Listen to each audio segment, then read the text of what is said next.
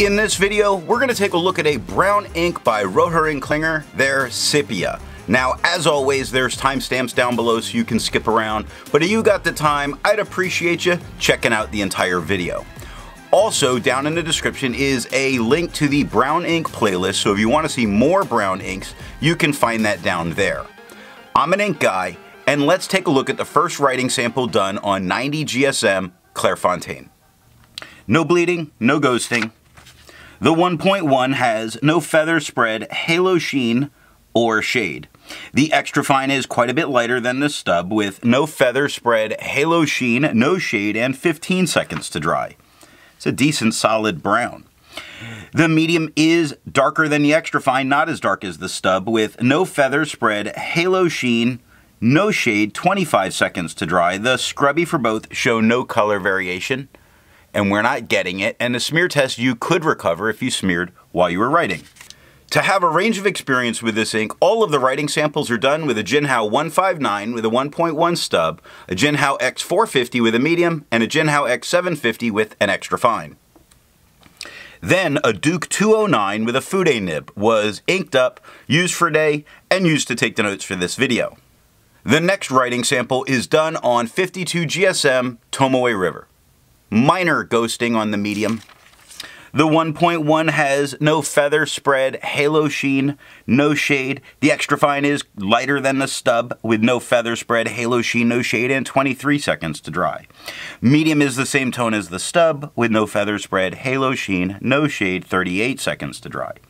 The scrubby for both show us no color variation. We didn't expect it and we didn't get it, and the smear test I don't think you could recover if you smeared while you were writing. I agree with Vita. There's a lot to learn by doing multiple chromatographies.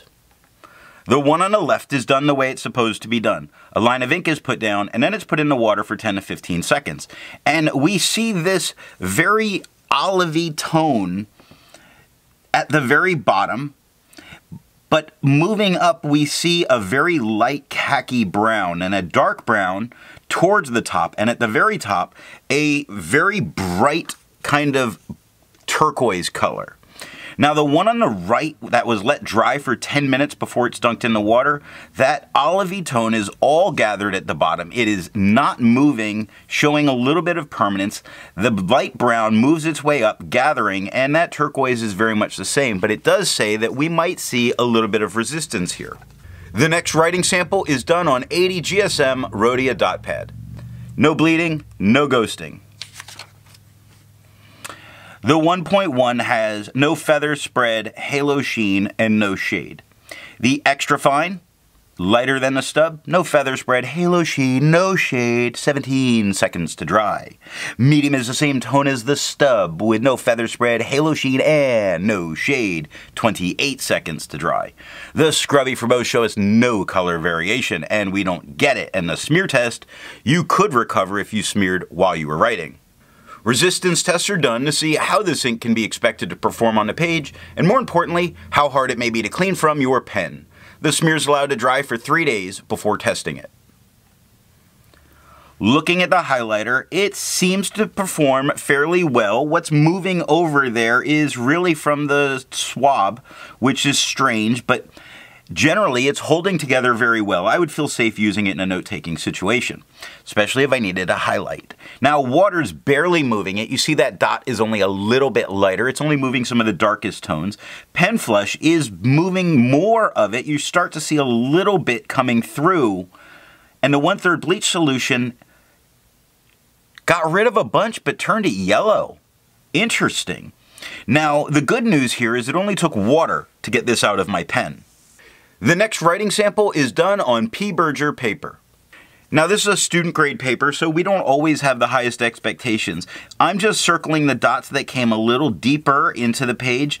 I do think this would stop me, but may not stop many from using the back of the page with the extra fine.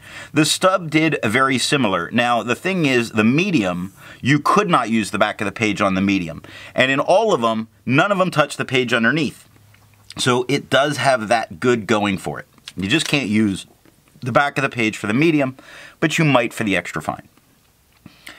The 1.1 stub, no feather spread, halo sheen, and no shade. Really very good performance on this paper. The extra fine is lighter than the stub with no feather spread, halo sheen, no shade, and 3 seconds to dry. Great performance on this paper. The medium is the same tone as the stub with no feather spread, halo sheen, no shade, 5 seconds to dry. Scrubby for both show us no color variation. That's really where I haven't filled in the lines entirely on the extra fine. We did not get color variation in the writing in the smear test. You could recover if you smeared while you were writing. For the inks tested, the average viscosity was 2.5 and the realm of normal was 2.1 to 2.9. Rohrer and Klingner Sepia has a viscosity of 1.59, making this a wet ink. Now, if you're interested in how the viscosity and all of that stuff is done, then there's a link to that video down in the description. Now, let's take a look at the next writing sample done on Levenger paper. No bleeding and no ghosting. The 1.1 has no feather spread, halo sheen, or shade. The extra fine, lighter than the stub with no feather spread, halo sheen, no shade, 9 seconds to dry. Medium, the same tone as the stub with no feather spread, halo sheen, no shade, and 16 seconds to dry. The scrubby for both show us no color variation. We didn't expect it, we didn't get it, and the smear test you could definitely recover if you smeared while you were writing. For the inks tested, the average dry time was 17 seconds, and the realm of normal was 13 to 21 seconds. Rohrer and Klingner Sepia has an average dry time of 24 seconds, meaning you need to be a bit patient, because this takes a little longer than normal to dry. The last writing sample is done on Strathmore writing paper. No bleeding, no ghosting. The 1.1 has no feather spread, halo sheen, or shade. The extra fine is lighter than the stub with no feather spread, halo sheen, no shade, and 5 seconds to dry. The medium is darker than the stub with no feather spread, halo sheen, no shade, and 8 seconds to dry. The scrubby of the extra fine shows a tiny bit of color variation, though there is none. The medium shows none, and that's what we got. None. The smear test says you could recover them if you smeared while you were writing. Instead of finding inks that look like Rohrer and Klingner Sepia, I'd prefer to find an ink that complements its color on the page. I went with a blue ink by Caran because I like putting blues and browns together. I chose Magnetic Blue. Now, if you'd prefer a different complement color, then down in the description are links to those playlists. So what do I think of Rohrer and Klingner's Sepia? This is a often lighter, dusty tone. In its darker tones, I flat out don't care for it. The lighter tone is pleasant, but I don't get the shading that I have become accustomed to from brown inks. It's well performing, it's just not right for me. So what nib and pen are going to give the best writing experience with this ink? As I said, I really don't care for its darkest tones at all. So I want the lighter tones that I can get from a medium flow medium pen or a dry medium pen, or even better, a dry fine. I hope you got something out of this video, and in the next video we're going to take a look at Private Reserve's Fast Dry Tanzanite.